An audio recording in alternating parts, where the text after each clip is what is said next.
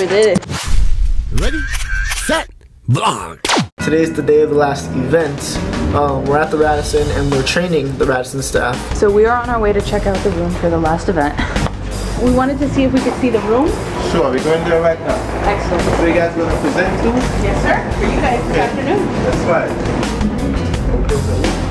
Very nice. The setup is what, because I think you guys prefer to be elevated a little bit, right? Yeah. If you could put that table over here, I could put the projector right here. Okay. That's a great setup. That's a great setup. Alright, so we're here. We have one more case of business. We have to, that's the glass that we got yesterday.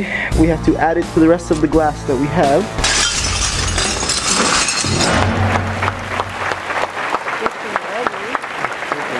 The best revenge you can give anyone is to prove to them that they were wrong, because you're going to do things right.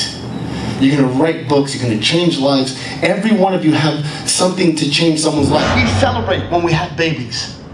You're like, oh my God, look how beautiful. And it's an ugly baby. You guys ready for this, yes or no? Laugh at the fire.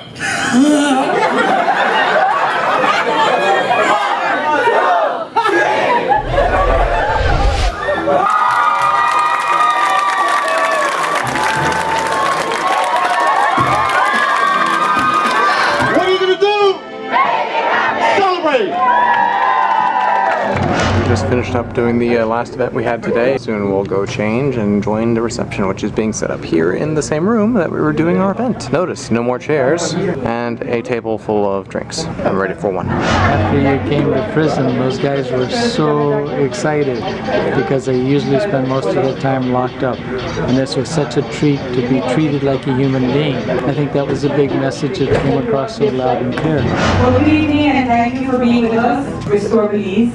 Victor and I from Chamberlain Consulting want to thank all of you for coming on the journey with us. For all of our sponsors, the BTV, the Radisson Fort George, Angelos Press, Paul, thank you for bringing them here with Delta Airlines. And we'll have each other potentially say a few words and then we'll continue having drinks and talking for a little while. Yes, let's do it. Big thank you. Because of you, we are here. Thank you for helping us out with the story. It was an absolutely amazing experience. I really want to thank specifically Dion and Victor. They were with us the entire tour. To be honest with you guys, it was a dream come true for me. It was just spectacular, and I can only hope that the rest of the tour is as amazing as this one. I've been speaking for over 19 years, and this is by far the only time in my life I feel speechless. Because I am so honored to be in your country, and the way you guys helped us do this and made it a reality. Thank you so much. Thank you. So this is the whole team, guys. Oh my God, our new vlogger, Ronald. I think you guys really touched a lot of people and made a lot of families. So you were part of it, man. I'm glad, I'm really glad.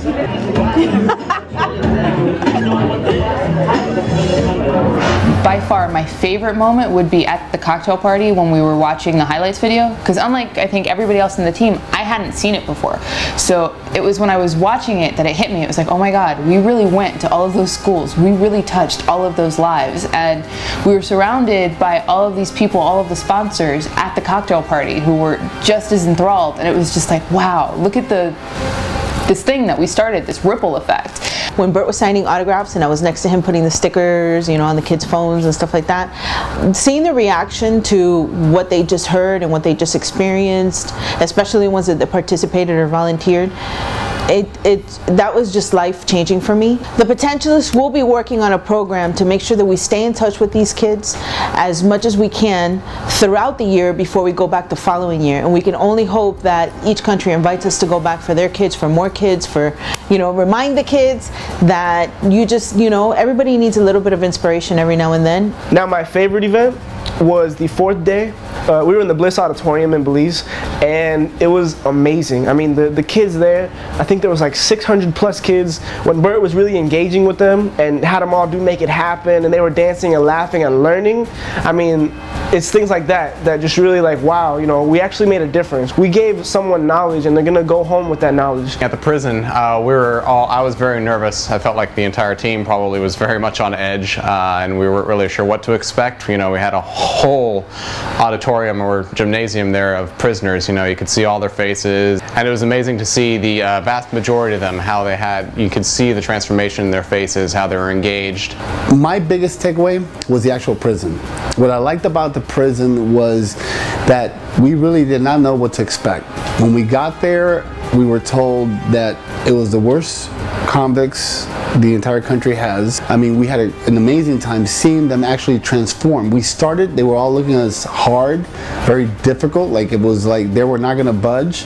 And at the end, they were smiling, they took their glasses off, we were able to see their eyes. They went from one extreme to the other, and to me, that was amazing. The coolest part about the trip, you know, besides the actual events and stuff like that, I think was just how we all gelled as a team, how we came together, and, you know, besides working well together professionally, just how I think we all became closer friends, and it was just so much fun. And Maggie, you need to get your Polish butt over here soon. On the times when we weren't working, my favorite part was when we went to that little secluded island called Silk Key. It was really cute. We got to swim with the sharks and the fish, and we snorkeled, and they gave me watermelon on the beach side. This handsome man fed it to me. I mean, it was a little paradise. When all of us were in the van together and we were driving, I think, to Placencia, and it was pitch black. There were no lights on the streets, no reflectors, no paint on the roads, and the roads were full of potholes and patches. So all of us were in the car, we were laughing hysterically. Moments like that when you're with the team and sharing a bunch of good laughs, those are the memories I treasure most. The second day that we were there, we had everyone break glass, and when I mean everyone, we had different sponsors, people from the news came by. First I didn't believe it, and then they actually joined in and helped us make the glass.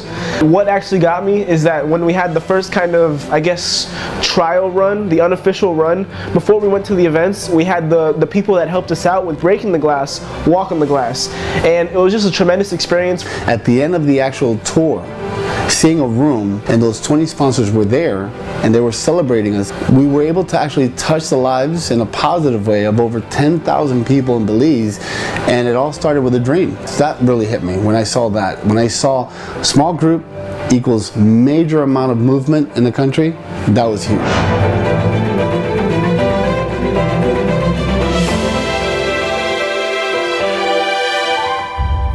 Hey guys, this is Bert, and I want you guys to know that you can like, comment, subscribe, and make it happen. And guess what?